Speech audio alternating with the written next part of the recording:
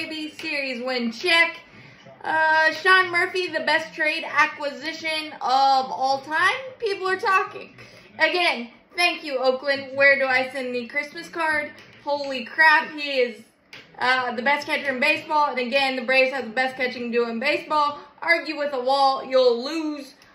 Spencer Strider, mustache magic, high octane, 6 1/3, 4 hits, no earned, 1 walk, 11 punch-outs.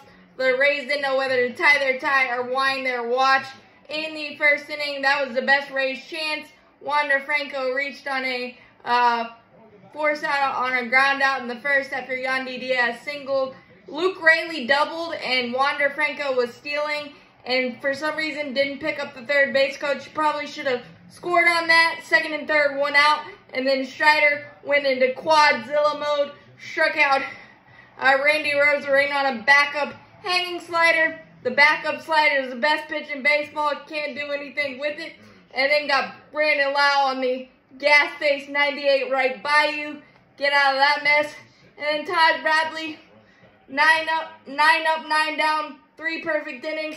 And the Braves offense just Michael Jordan shrugged it off. Ronald Acuna Jr. doing Ronald Acuna Jr. things. Being the igniter. Hustle double. Zoom, zoom, zoom. And then Ozzie Albies Eagle Eye walk. Spit on a nasty 3-2 changeup. I believe fell behind 2 strikes on that as well. So epic at bat there. And then Matt Olson, NL RBI leader to you. Single up the middle, bolt on a hanging slider. And then Sean Murphy, 3-run Jimmy Jack, laid down the law on a hanging cutter. You hangy, we bangy, absolutely crushed. 4-0. And then the only other spot of bother for Spencer Strider was in the 6th when he gave up a single to Yandy Diaz and a walk to Randy Rosarena. First and second, 2 outs, and got Brandon Lau swinging on the fall off the table slider. Absolutely incredible. And then gave up a single to Taylor Walls, and then Kirby, and got the next out, and then Kirby Yates came in and got a pop out and struck out Mejia on a nasty, nasty split. Kirby Yates is coming into his own. Really, really good for the bullpen. So 4-0. And then Minter came in, struck out Yandy Diaz on a nasty, perfectly placed changeup. Left the game with some sort of injury, maybe a pectoral injury. Hopefully it was just a precaution.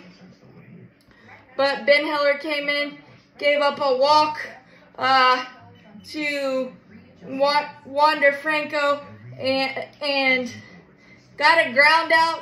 And Wander Franco, who's been playing a bit recklessly, was able to score on an errant throw by Matt, who tried to nab him, going Ellie De La Cruz style, kind of. It was just a really weird, ugly play. Matt should have put it in his pocket, but 4-1.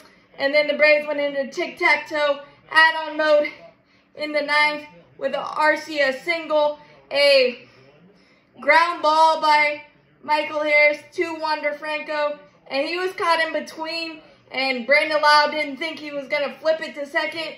Errant throw, and Arcia just kept running, and they didn't tag him. 5-1, and then Ronald Acuna Jr. doing Ronald Acuna Jr. things, single up the middle to get the extra tack on. Call him Q, 1, 2, 3, easy breezy. Slam the door. Absolutely incredible win. It's a patented Atlanta Braves win. We just keep stacking the W's, and that winning train keeps rolling down the tracks. Number 60 wins. Holy crap, before the All-Star break. We're amazing. That's all I can say. As always, go Braves, champions forever.